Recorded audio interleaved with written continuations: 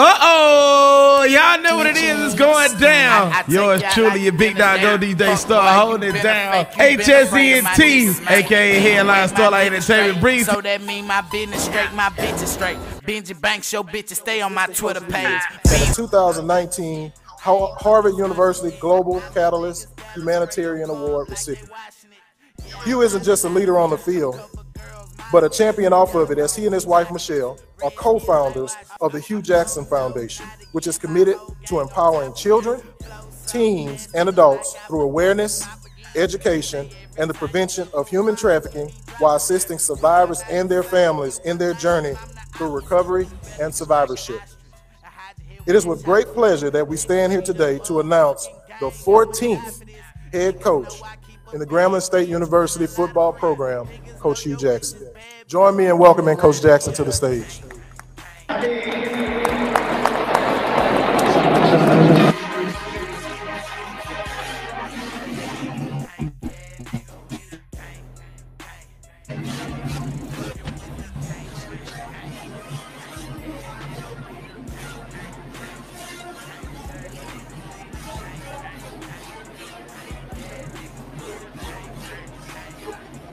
For his vision and passion for Grambling State University.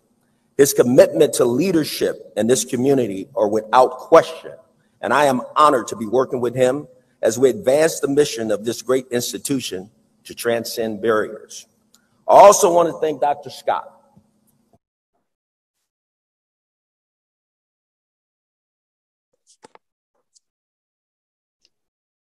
Well.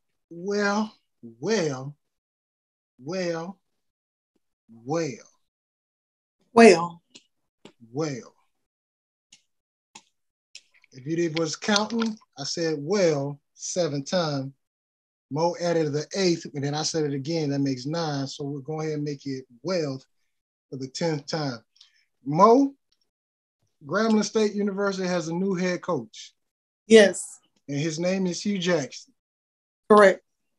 The former head coach of the Cleveland Browns, former offensive coordinator of the Cincinnati Bengals.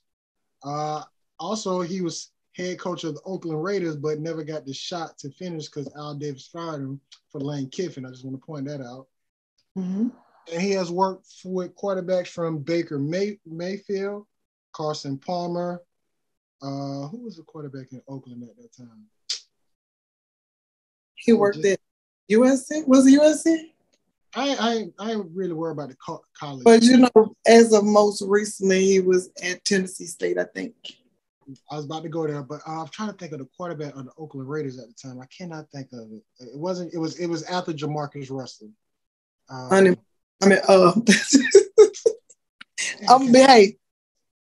Oh, I can't think of it. Anyways, that's the time the Oakland Raiders on the way. But he was also the offensive coordinator at Tennessee State. In turn, the former quarterback from Grambling State University to a second team OVC, put him in the second game. And that dude, I think he threw over 3,000 some yards, 3 interceptions. Mm-hmm. Mo, how do you feel about Hugh Jackson? I think that he was a great selection. He's hit the ground running as far as recruiting. Mm-hmm. He got announced that morning and already recruiting by that afternoon. So, and it looks like he plans to quickly even the playing field as far as early signing day. I think that if he can secure those people that he's been recruiting or making offers to, Grambling's early signing class has potential to be great. But I do have one small correction. Everyone keeps saying the 14th coach. What 14 come from? Yeah, I was trying to figure that out too. Because Eddie Robbs was one. Coach Rob. Then it was Doug. Then it was Spears. Then Doug. Not Doug. Doug came back? Well, no, it was Brock. No. No. No. It was Broadway after Spears. Yeah, it was Broadway. Then it was Doug again. Then it was Fobbs. Then it was Fobbs, and now it's Hugh Jackson. So that's 7. Yeah, I was wondering that too. Like, unless I know it's interims as head coach, but I'm like, that don't really count. Like, it wasn't that many interims. Oh, that 13th season, after Doug, it was quite a few. Yeah, but they're not technically head coaches. They was interims. Right, they're interim. They're holding the. But it was only 2 interims that season with Doug, wasn't it? Because it was old boy, and that dude looked like a wino. The running back coach.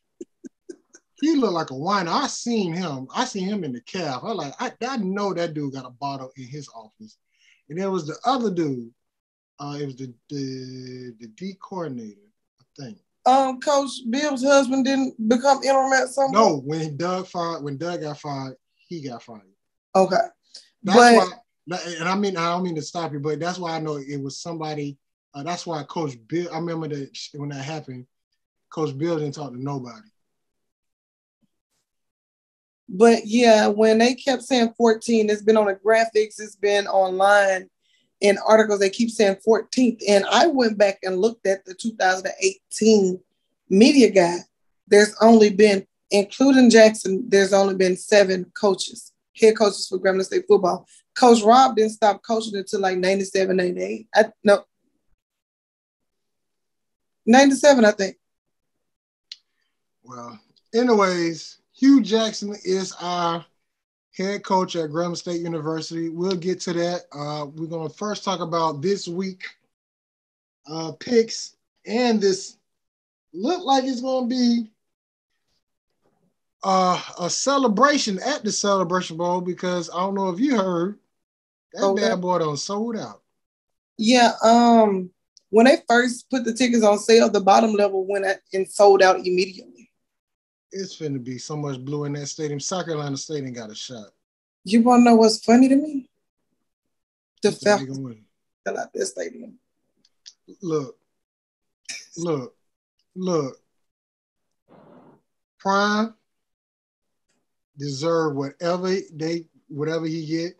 The stuff that he's doing, it's not even affecting Jackson State. It is affecting all HBCUs, because you telling me that the Celebration Bowl is going to have more people at it than maybe a New Year's Six Bowl? Because I guarantee you, the Peach Bowl is not finna sell out with Michigan State and whoever they playing. When your AD at Jackson State issues a challenge to Jackson State alums, family, friends, and say we want to sell 48,000 tickets. The Sugar Bowl is not going to sell out. The Fiesta Bowl, it's not going to sell out. The Rose Bowl might sell out. Yeah, Rose Bowl, yes, maybe. But when you think about the tickets generally going to sell when the bowl games are announced, right? At the point that the Celebration Bowl tickets went on sale, within a couple of days, the bottom section had sold out. And within a week, there are no more tickets. But these other bowl games, they still are selling tickets. What's that bowl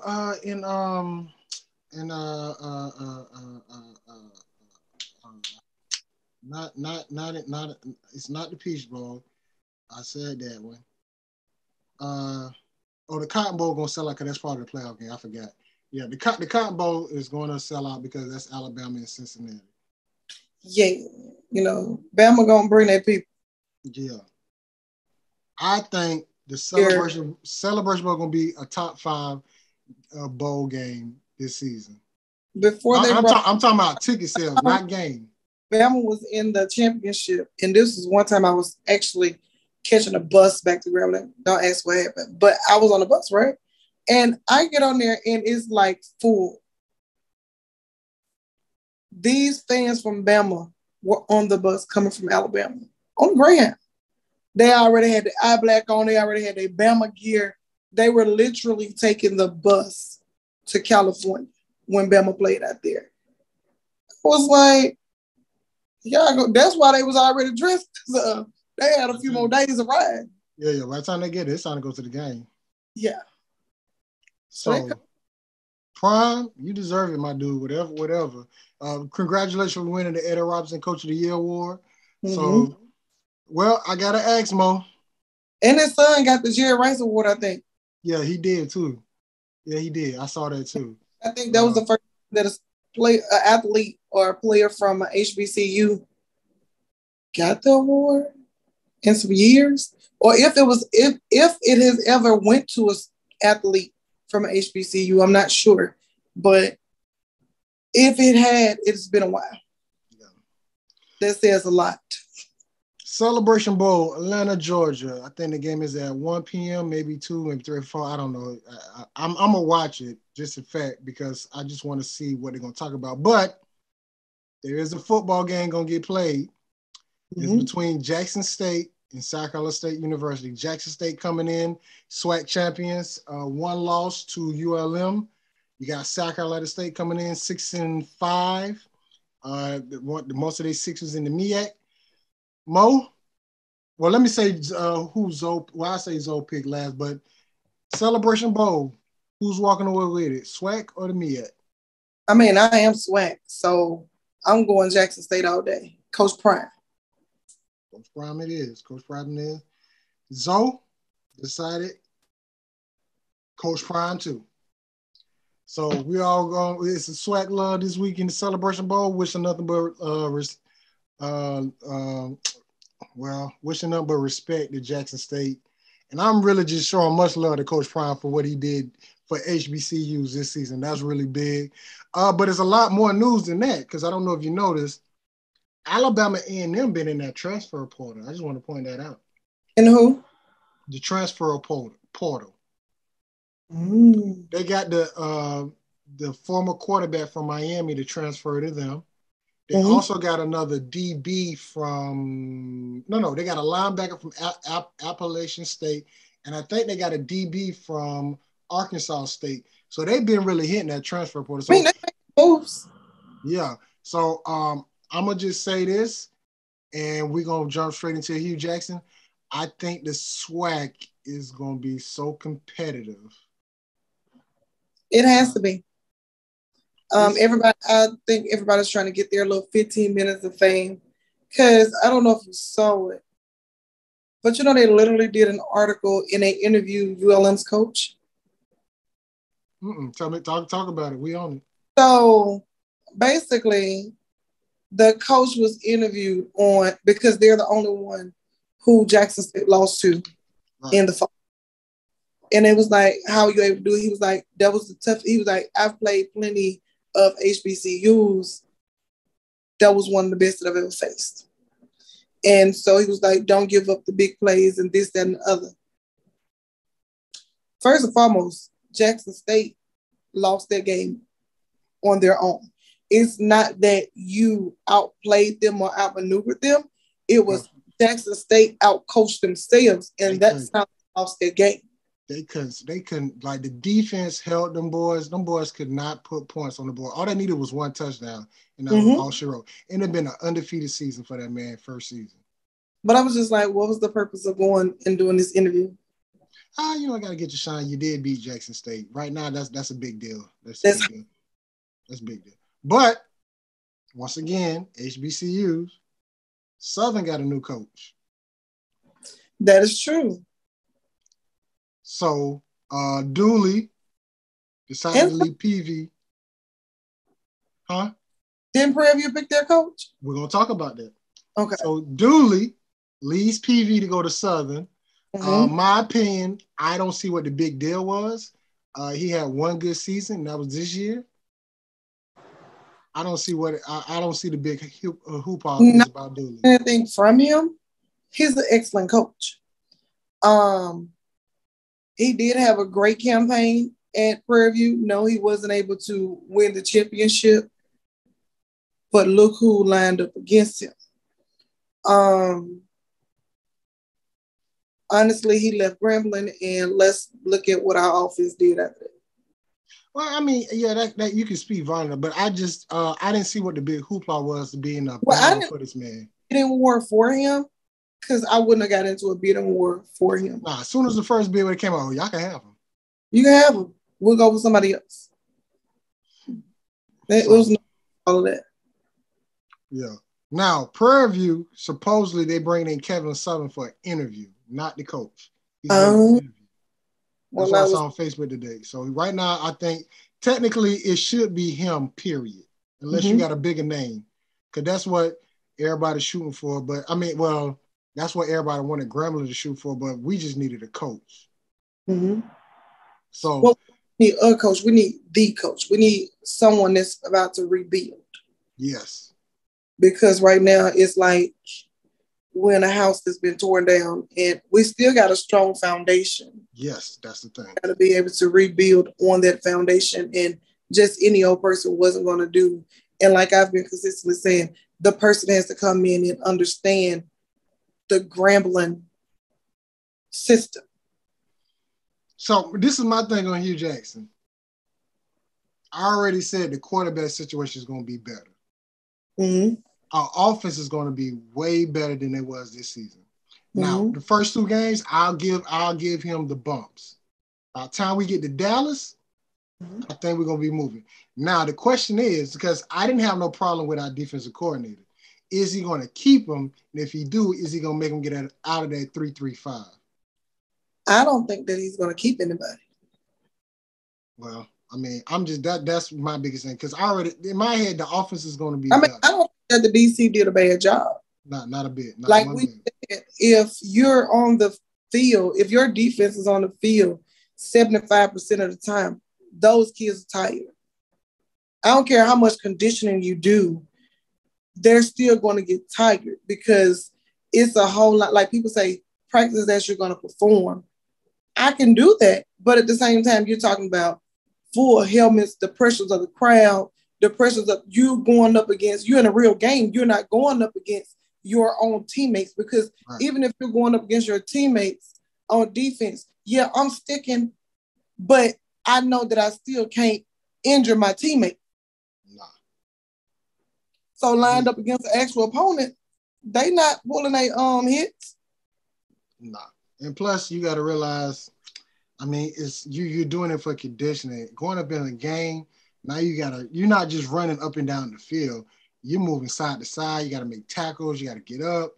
You got to get in huddle. It's just a lot. So we'll see what he do with with that defensive coordinator position. I don't think he should fire him. I still think he should retain him. Just say, hey, let go that 3-3-5 unless you finna go get these SEC type of players. The only thing is that athletics, generally, new head coach come in, he hired his full staff. Well, let me throw this out there because I know Urban Meyer been thrown under the bus, but when he got to Florida, he did keep what's my man name? The Charlie Strong as a defensive coordinator. I was trying to figure out what was the purpose of them doing an article saying Gremlin had offered the job to someone else prior to offering it to Hugh. It was nobody else. It was just, from what I heard, Gallo had another interview that morning with Ray Lewis. Not Friday, Thursday morning. And whatever Ray wanted, Gallo wasn't going to give him. And that's why Hugh got pronounced. Hugh was already in the league.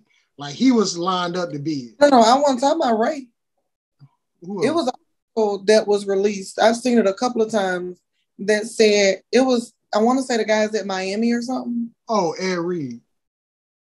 Said that it was offered to him first. And he said it wasn't a good move for his family at the time. And he's in the middle of some stuff. You know, they just got a new, I think, AD and coach and stuff down there. So he was like, it's at a pivotal point for Miami and he needed to be there. I don't think he wanted to come here. I you know what? I really think he thought he had a shot to be the head coach of Miami. I think he thought he was Miami. And I'll be honest with you, he should have been the head coach. I totally agree. And let me say this too. Florida State and Miami, your head coach is in Jackson, Mississippi. Let me shut up before it cut off again. Yeah, we don't need you to cut off again. Me and Zoe not on here. Get well soon, Zoe. But Zoe's not on here. So then this is going to leave me looking like. I mean, Mo, you're going to have to run the show then. But we ain't We ain't gonna go there. Zoe Pitts. So, yeah, I think the SWAC gonna be the most competitive it probably ever been since the late 70s, early 80s. It's gonna get interesting. I think that I'm excited for it because it's time. I'm tired of us being the Chitlin circuit. Prime open that. My next thing is, if the SWAC do all this, I wonder what the MEAC doing. Because all the focus on the SWAC. It's nothing on the MEAC. Oh. And that is my take on the MEAC. And we're gonna keep it moving. So I mean, they people been escaping like the people off the Titanic. It's nothing over there. Like their commissioner came out and said they're not gonna, close the MEAC or, end it. But what are you doing? How are you recruiting other schools? Your schools are leaving. You're not replacing them. They got, it's only one other thing they could do. They have to join the CIAA and bring them schools up to D1 potential. But they can't join CIAA. That's D2. I know. What you want to do? And I think I was taught early on in athletics, you can't mix D1, D2 as far as like conference wise. What you gonna do? Y'all gonna keep y'all little conference around? I think that they need to look into doing a bowl game between the CIAA and the SIAC. We shall see, Mo. I say there's two historical HBCU conferences. Right now, to me, the CIAA always been bigger than the MEAC to me. Yeah. I mean, the CIAA basketball tournament alone. It's like big. Like MEAC tried, but it's nothing you can compare to that CIAA basketball tournament weekend. We can't compare to a fall basketball tournament. Like the only thing that come close to the CIAA tournament is March Madness. Theirs is a party. It's a family reunion. Like, bro, it is real. I gotta go. Every time I go, I was with a basketball team. When I mean a basketball team, I'm talking about somewhere doing basketball, either with college or pro. So you couldn't enjoy it? I never been to Mardi Gras. You know why? I was always with a basketball team. Yeah, Mardi Gras is usually doing, when you're right, you're right. So, you know what I'm saying? So, but yeah, I don't know what South Carolina State, Norfolk, Howard, Hampton,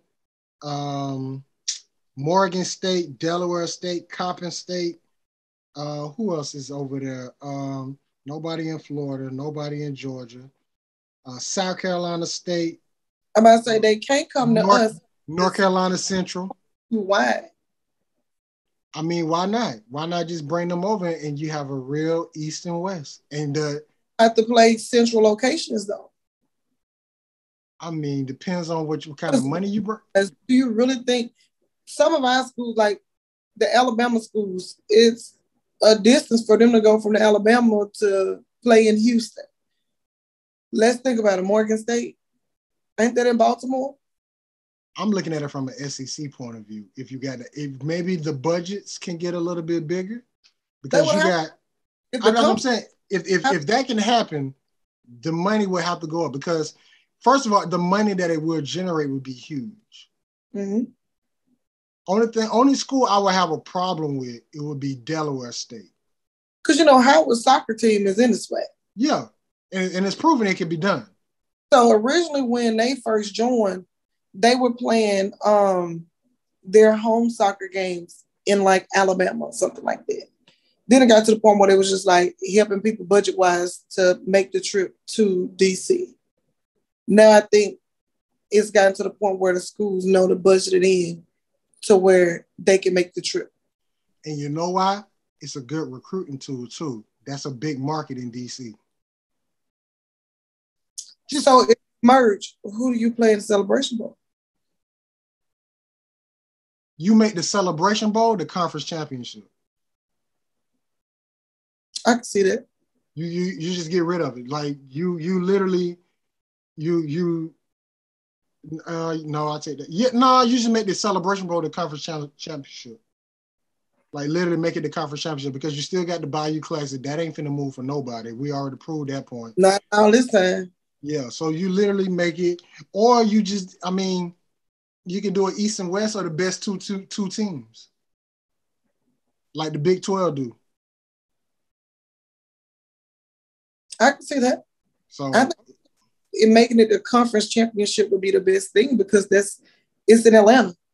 Bruh, you telling me Grambling going to Howard coming to Grambling, Morgan State playing Grambling again. Hey, how about we go meet in New York like we did the first time? Or better yet, bounce it around. Go to the Shy because our HBCU alums are deep. I'm telling you, Chicago, all that, like it's. I'm about to say they could bring it to St. Louis. The stadium that the Rams used to use is still there. It's not being used. I think the budget in it because I think they still have people to go in and maintain it. Bruh, listen, I mean, Mo, you saying a lot, and it should be done, and I hope it get to that point where you look at it from that landscape. Where hell, even the basketball tournament, you can move that anywhere. Like, what if they say we're gonna have the basketball tournament in DC? All them schools there, you will literally you might not be able to get to the CIAA level, but give yourself 5 years. The money that is also going to generate in Washington, D.C. I'm about to say in actuality, I think that it could get to that level because you think about it. Being in D.C., Howard is right there. Like, you play at the Capital One building with the Washington Wizards. Like, it's potential. You know what? I'm gonna send this to HBCU game day because they need to be talking about this shit. Mm-hmm. So yeah, that's big right there. But we're gonna keep it moving. We're gonna go to these picks. We ain't gonna stay long. We ain't gonna. Yeah, because it's. I'm be honest with you, Mo. We don't open up a whole can of worms with that shit. I mean, we have, but the thing is, it's stuff that needs to be talked about. It's so many ways that we can improve our marketability, what we're doing, but people don't want to have those conversations because we become so complacent and all. Every time you come up with an idea, oh, that's not going to work. Why isn't it going to work?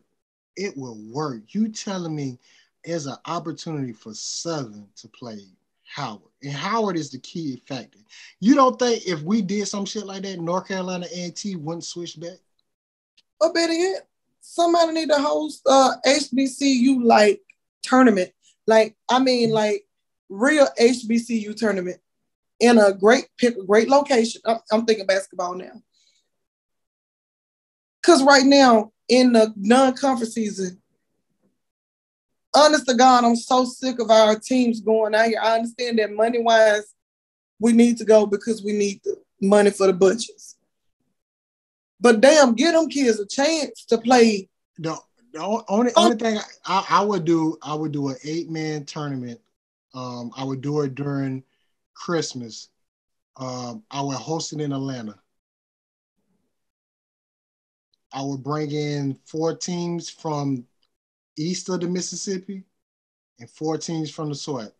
Or well, 4 teams from the West. And I ain't talking about like the big schools. I'll even go get somebody like, I don't know, what school you at? Harriet State Stone? I would bring in them. I would bring in the top schools in the what is it? NAIA. You got to bring in them. You could bring in somebody from Division 2. It's like different ways that can be done because depending on the schools that you bring in, their people are going to come. And that basketball season has already started. That could be something that could have been leading up to the Celebration Bowl. So you hitting 2 different demographics. You hitting basketball and you capping it off with football. It's kind of like a transitioning thing. Basketball and football is going out.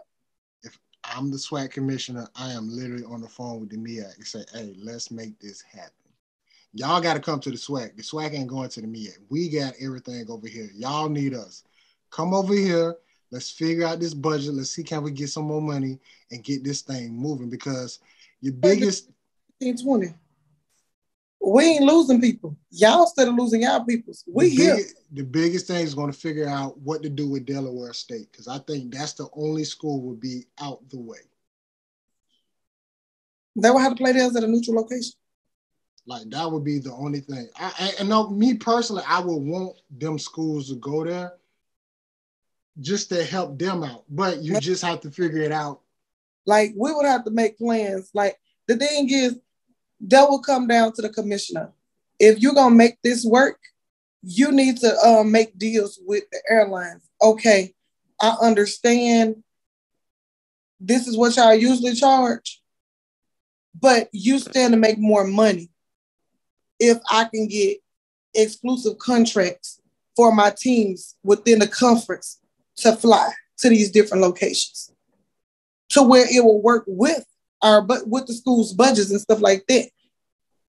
It's way done. When we went to Chicago when Vander went to Chicago, each time we played, I forgot the Windy City Classic. Each time we went, granted they flew us up, but we chartered flights. Powering off. Yeah, it was just you could get deals with hotel chains and hey, I swear school's only gonna say your school. Talk to some of these local restaurants about sponsoring meals. We could blast y'all, promote. It's so many ways to do it. Mo, I think we don't open up a can of worms. You need to send the show to the commission. You think I ain't? Because I know, like even here, when the opponents come and they have to stay overnight, we have like not really a whole partnership or whatever, but we have this thing worked out where with the Missouri Athletic Club, where the teams coming in get discounts on their rooms. So you telling me that we can do that here, but an entire conference? You bringing business to them people, steady people coming in, people still making money, people still getting paid. Like we open up a can of worms. We don't have more than one home game. So the hotel, you can afford to give a discount to these teams because guess what? You're talking about each time that they come in. If one team is hearing from another, hey, this is where we stayed at. It was real cool. We had the meeting rooms. We had this, that, and the third. These are the amenities and whatever they gave for us. Stay here. You stand to make a whole lot of money this season. Well, I think we open up a can of worms, baby. I really do. I really do. I think I see the future. So hey, we need to put a pin in this show right here so when it happens, we can say we said shit. What you think I ain't? What today is? December 14, 2021, 11:02. We talked about the SWAC, the MEAC forcing the SWAC forcing the MEAC to be part of it. And the only school we worried about because of the distance is Delaware State. That is true. All right, we're going to the picks. We're going to the picks. So we ain't gonna pick all of it. We're gonna pick a couple games. You already know we're gonna always pick the top 5. You already know one game is you already know 3 games we're gonna do. So let me choose 2. So I'm gonna go to these 2. So we got Packers versus the Ravens. Zoe is taking the Packers. I'm taking the Ravens to bounce back and get suited up and booted for the playoffs. I picked the Packers. I'm by myself in this one. I'm the one believing your brother. My brother's gonna kill me, but his Ravens just. I'm the only one who believe in your brother. He can't say nothing. I'm the only one who believe in your brother. All right. I think this might be a good game because of the way the Rams have been playing, coming off the win off Monday Night Football. And you got the Seahawks right now on the 3-game winning streak. But we got Sierra versus the Ram in the bush. Zoe is going with the Ram in the bush. I went with the Ram in the bush. I'm going to take the Ram in the bush too. So, yeah. All right. Tough week for us. Let me say this because it's about my Jaguars and I get the flow.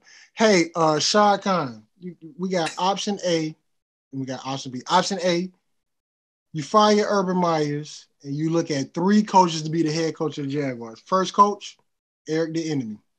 Got to give him a shot. Second, Byron Leftwich. Please do. And the third one, it's a long shot, but I think he'd be a great head coach. Phillip Rivers. Mm-hmm.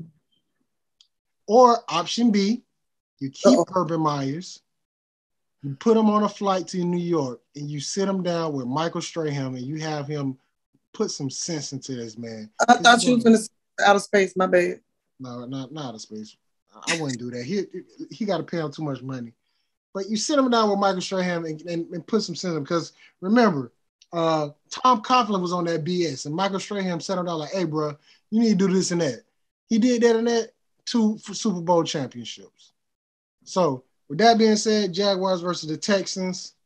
I'm going to just say everybody going for the Jaguars. I'm so appreciative. I'm so happy. I'm about to say I wanted to say Jaguars 3 the hard way. Thank you, mate. 3 the hard way, Mo. Thank you. All right.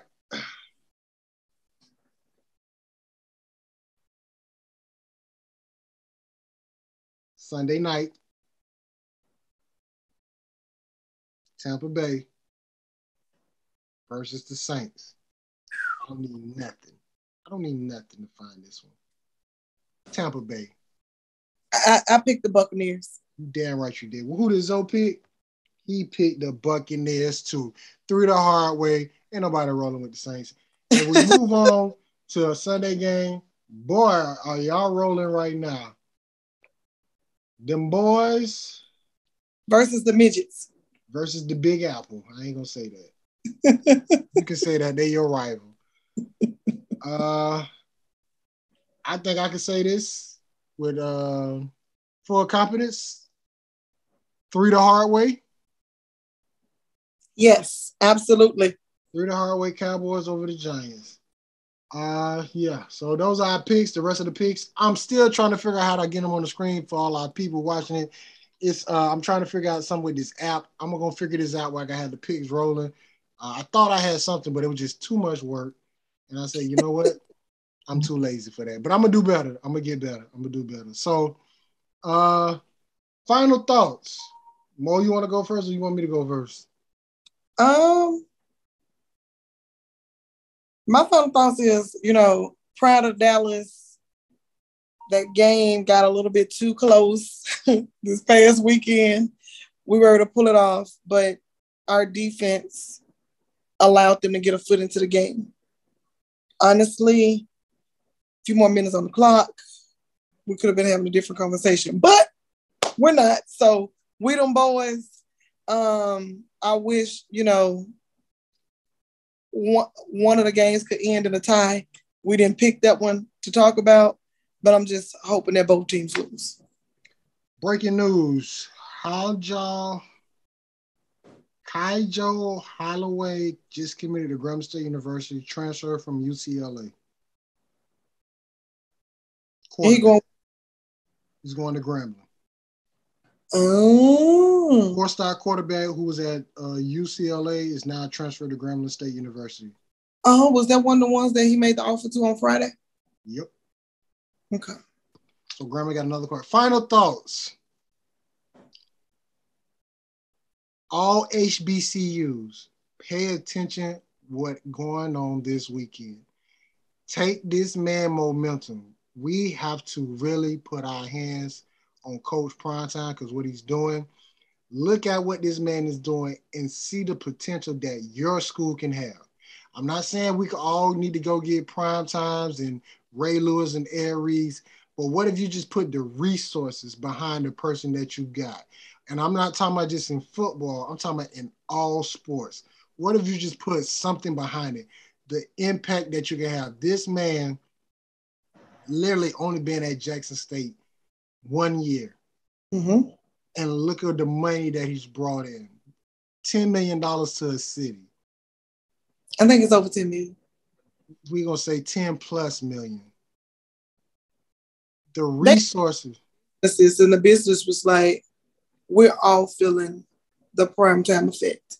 Like, they was like, you build it, they will come. The people are literally coming in. The people will come. thankful because after COVID, they needed that boost to the economy. Even Mississippi Valley gets a couple of recruits after prime time. I'm mentioning this man name, the coach.